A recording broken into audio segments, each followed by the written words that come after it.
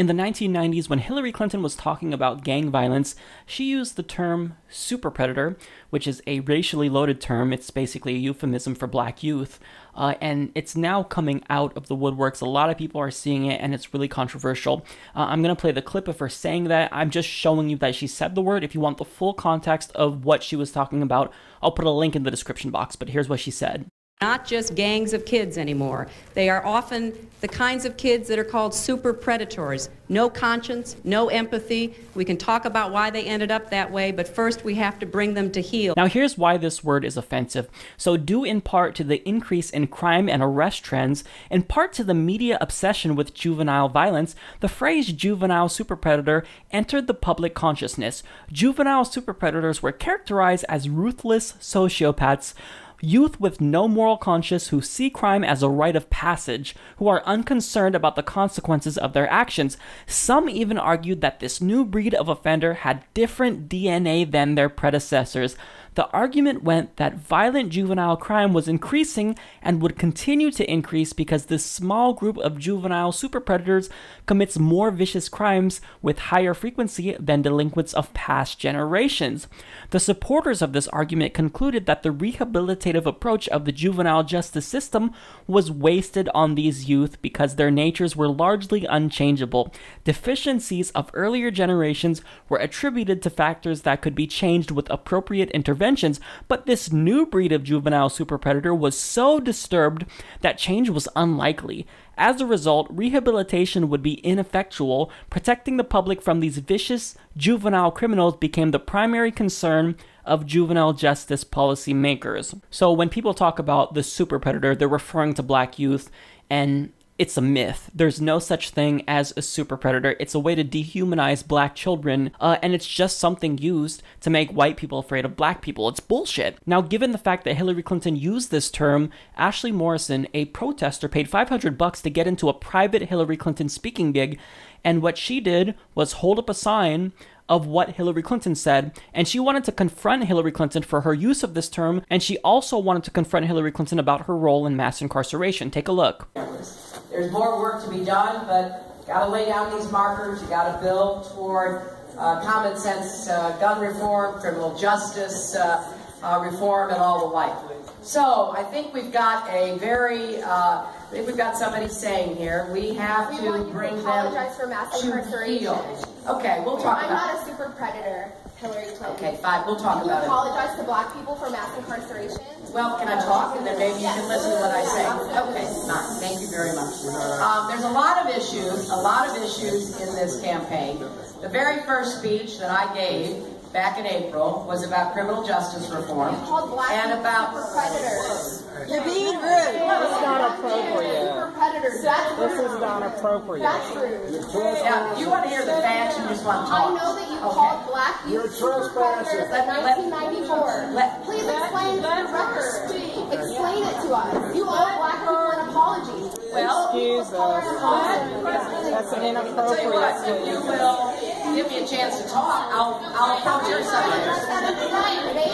You know what? Nobody's ever asked me before. You're the first person to ask me, and I'm happy to address it, but you are the first person to ask me here. Okay, back to the issues. The issues that Now that is what you call a bad way to handle the situation. So I don't know if you caught that, but she's saying, I'm happy to address your concerns, as she watches Ashley get escorted out.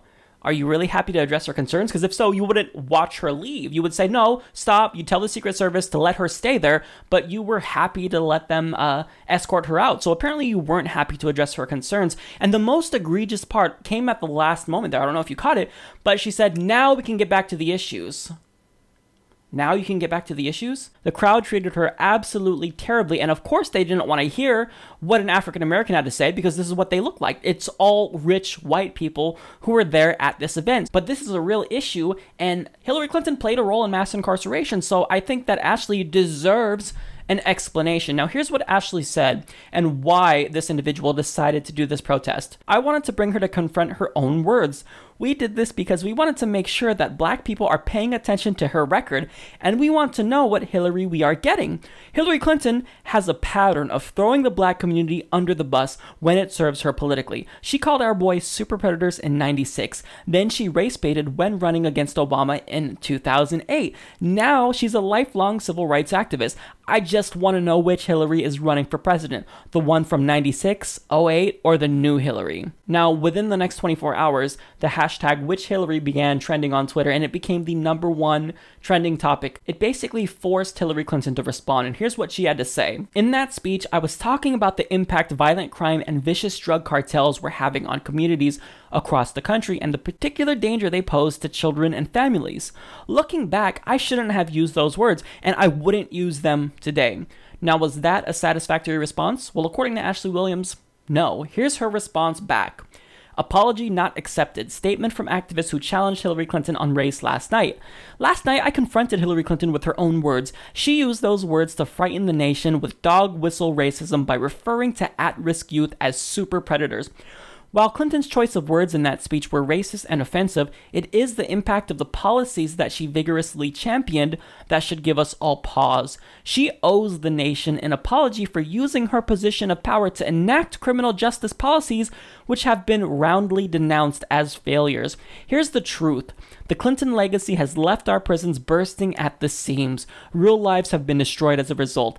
It is an indisputable fact that millions of black people were locked up for drug crimes and provided the bodies for the expansion of the prison industry. The 1994 crime bill that she so vigorously defended not only expanded incarceration, but stripped funding for college education from prisoners. The Clinton legacy allowed for policies that prevented anyone convicted of a felony drug offense from receiving food stamps or income assistance. Clinton-led welfare reform fundamentally ripped apart the social safety net. Hillary Clinton did not misspeak. She acted vigorously to support policies that this country now struggles to undo. She must own her role in the political disaster that befell black communities as a result.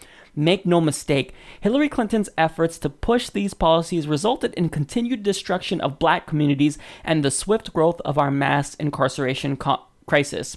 I held Hillary Clinton responsible for this damage, and that is what she owes black communities an apology for. Now here's the bad part. That hashtag I told you about, which Hillary, deleted off Twitter. Now the account that started this hashtag, Gorilla Dems, banned. That's right.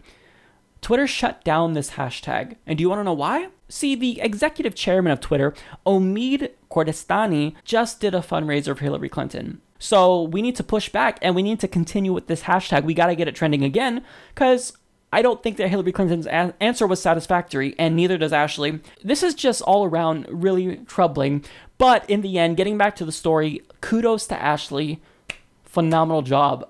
Right there with you. Thanks for watching the Humanist Report. Don't forget to subscribe and check us out at humanistreport.com.